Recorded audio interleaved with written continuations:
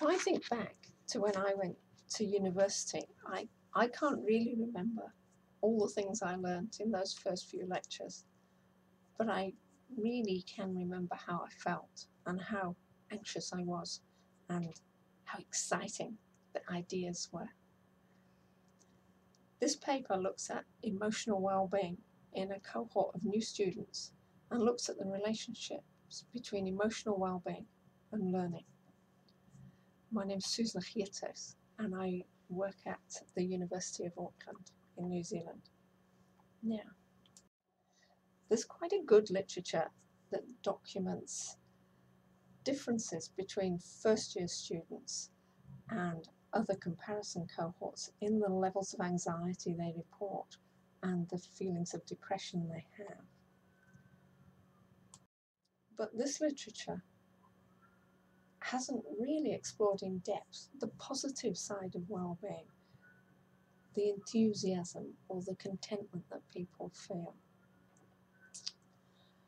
War has a model of emotional well-being that captures both the positive and the negative aspects of well-being and captures emotions in their activated and deactivated form.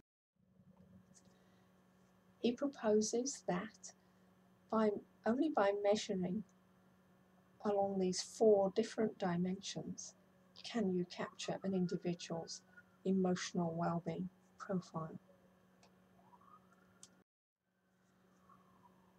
We took a cohort of about 130 students in their first semester with our university and assessed their well-being right at the beginning of the first semester, in the middle of the first semester, and at the end of the first semester. And at the end of the semester, we also assessed how they went about learning, what they felt about learning and being at university, and what grade they got, how well they were doing.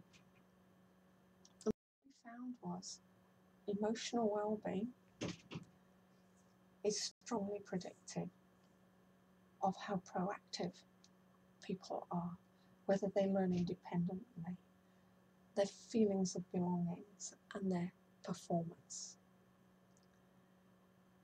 And you might think, well, that's not so interesting. If you come to university and you do well, you're going to feel quite positive and your emotional well-being profile will change.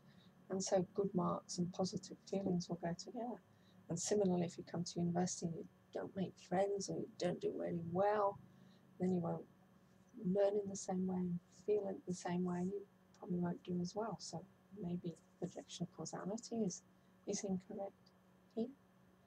But what's more interesting perhaps is that we found that emotional well-being right at the beginning of semester, before students had got to know each other or us, and certainly before they'd ever had any feedback on their performance.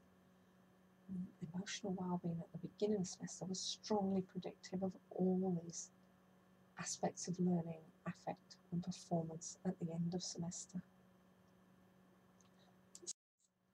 This has some important implications. It's telling us that we need to regard emotional well-being as a cause of some really quite important learning related outcomes, and not perhaps so much as a consequence or as being inevitably tied up in a reciprocal relationship. Practically, it has some implications. Perhaps we should be emphasizing much more the importance of positive emotions in our teaching.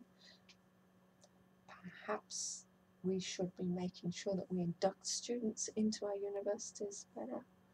Maybe it has implications for the way we recruit students and advise them on their choices. If you look at the paper, you'll see that each of these dimensions of emotional well-being has a unique relationship with these various outcome measures. And it's all quite interesting. So I hope you enjoy a good read. Thank you.